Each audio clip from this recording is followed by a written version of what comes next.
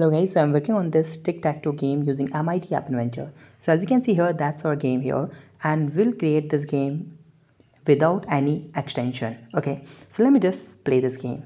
So let's start this game. So let's play x00x. Let's play and let's try. Oh, it's tie. Let's restart this game and let's try to you can restart this game, like this. Just you need to click on this restart button to restart this game. Let's try if someone win how this will work. Okay, so how can I win someone like this? See, player X is win, right?